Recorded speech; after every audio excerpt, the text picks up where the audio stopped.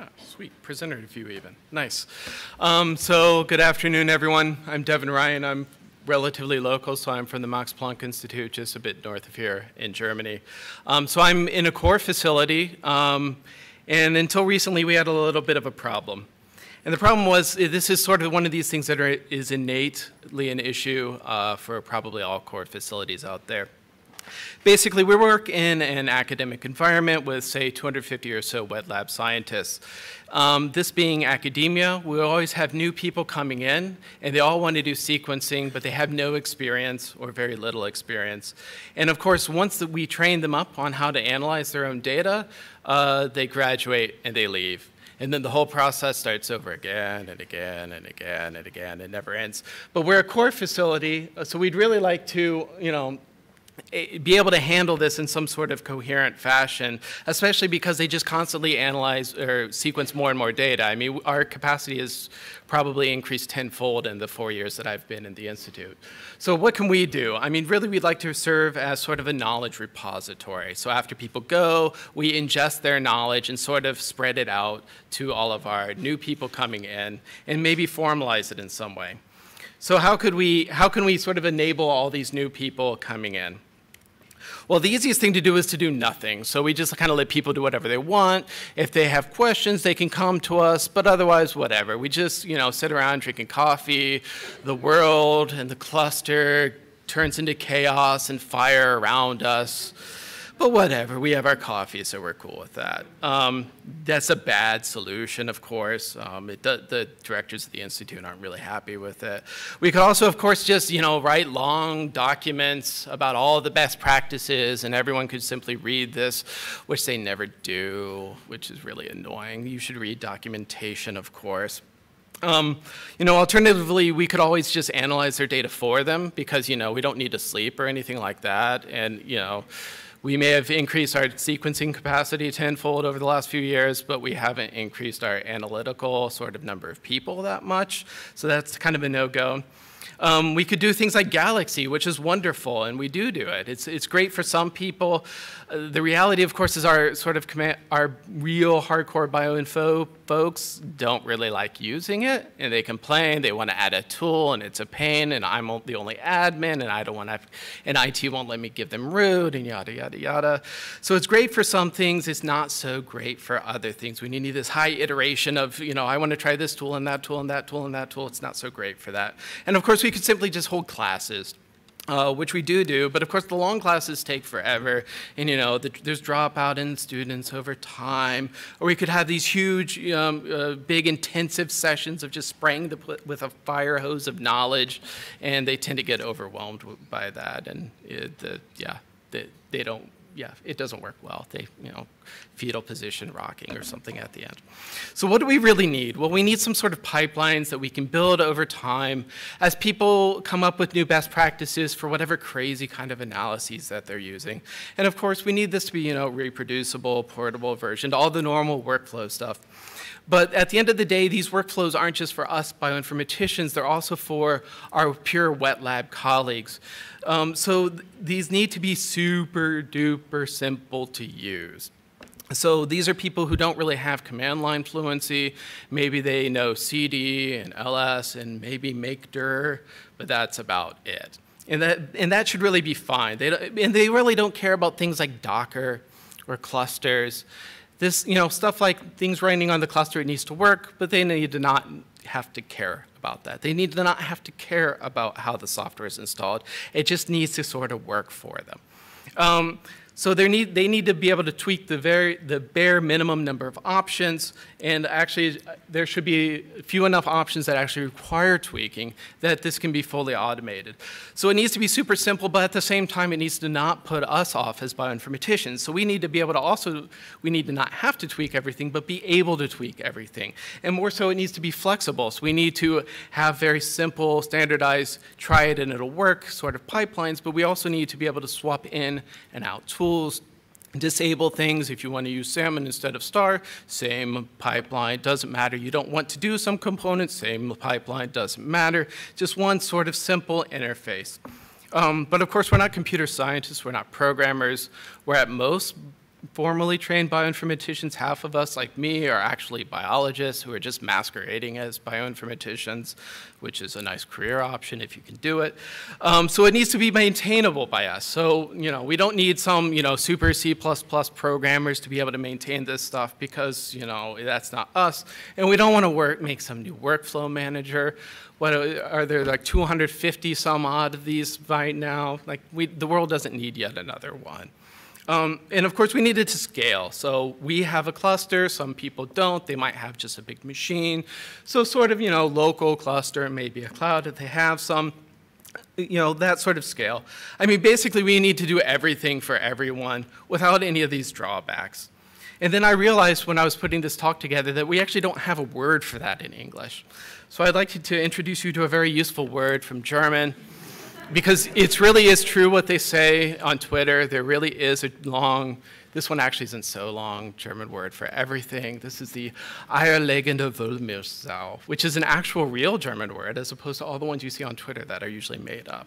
So this is a concept that, it kind of sort of nicely classifies this sort of idea that we actually, probably a lot of you use in your own open source projects. So what was our solution then? Well, we needed a pipeline, and so we came up with what we're calling snakePipes. And we're in an epigenetics heavily focused institute, so you'll see on here ATAC-seq, ChIP-seq, RNA-seq, very epigenetics heavy things, because this is about 80% of what we do. So this is where we started. But of course, these are workflows, they can be expanded upon. So like I said, we do all the standard stuff, RNA-seq, mapping, quantification, but we do a lot of other things too. So for example, for basically everything we do, we can do differential comparisons by default. Just providing a little sample sheet of what samples are in what group, because all of our people want to do that, and we need to make it easy for them, and really, really easy, just not complicated at all. And a lot of our folks are interested in allele-specific expressions, so expression from the mother's lineage or simply the father's lineage. So all of this needs to be built into basically all the pipelines and just have it all work out of the box with just a simple option here or there. So of course you need to implement best practices, with STAR, SALMON, all that jazz. Incorporation of blacklist for people who know what that is from the ENCODE consortium for ChIP-seq and ATAC-seq. Reasonable filters, visualization tracks, since people should always look at their data, and we try to really drive that home and drill that into their heads. Hopefully they learn that over time. And of course QC, because we're a core facility and we love QC. We QC all the things all the time. And basically, so we've built this into all of our pipelines. So you'll see lots of QC everywhere doing all the things, because this is wonderful. This is what people actually need to know if their data is crap or not. I mean, you can get some p-values out, but if the underlying data is useless, then who cares really? So this is called snakePipes. So we made this, you can find it on GitHub and documentation on Read the Docs. And this should be really easy to install too, because I'm kind of lazy at heart and I don't really like spending a lot of time installing things. So we make it hopefully pretty easy. It's a one command line install via Conda. A second one here, I don't know. There we go. There's a simple command built in, snakepipe create ems, that gets all the software you need from Conda. So BioConda and CondaForge, basically, which is super convenient, no compiling things.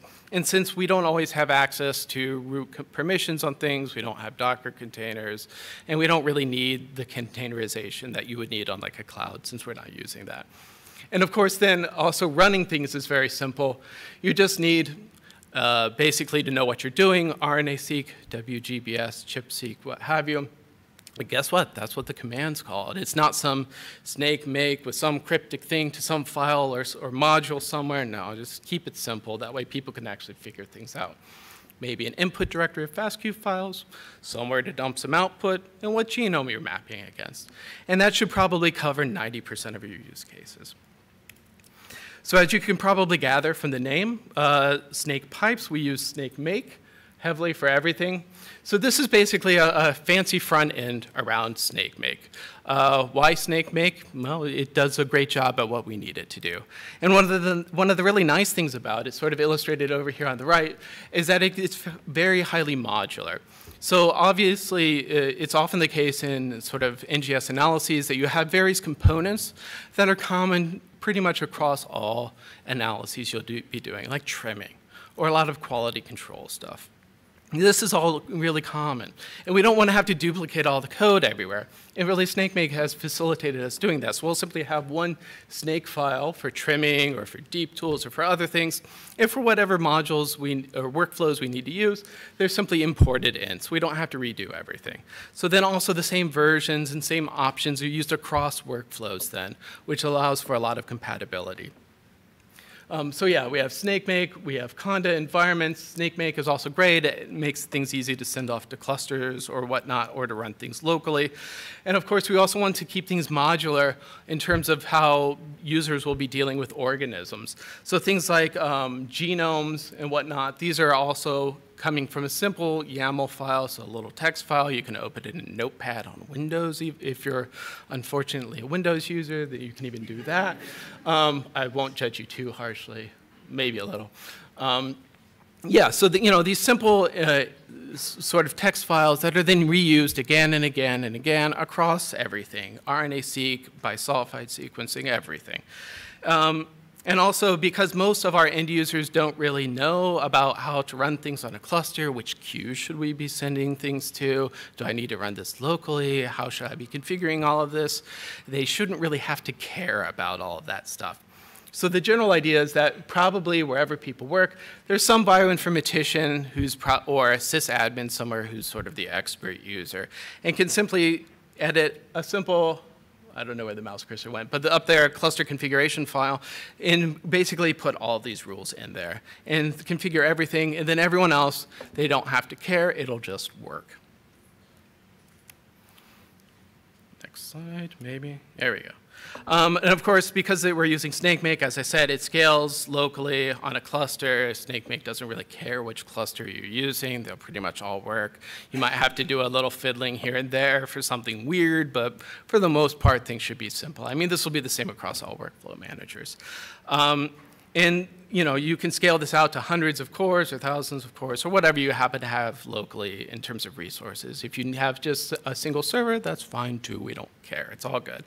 And you also get these nice DAGs here. So this is a plot of, for example, a very simple RNA-seq workflow. And the nice thing about this is you get these before you actually do the workflows. So you can just generate one of these and say, did I really want to do all of those things? Do I want to add other things, take things out?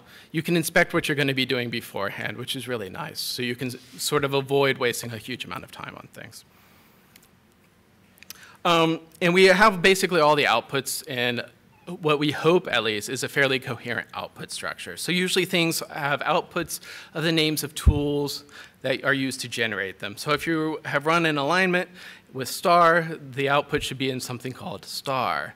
The multi-QC output will always be in a folder called multi-QC, because no pipeline is complete without multi-QC. There are logs for everything. There's a YAML file that you can use, because people forget over time what options did I use to create these things. And that's stored in that YAML file. And the beautiful thing is, if you want to apply those options to a different sort of data set, you can simply give it the YAML file, and you don't even have to remember what options you used. They're stored there, which is great.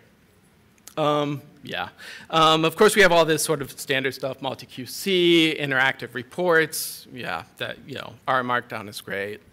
May it long live, or live long. And the wonderful thing about all of this, really, of course, is, we have all these visualization tracks. And they're all produced the same way, so they should be compatible with each other across workflows. And so we did a nice little test. We downloaded some data sets from this top paper here that was published in Cell a year or so ago. And they were doing some knocking down of various proteins and looking at reorganizations on the X chromosome. I won't go into the biology at all.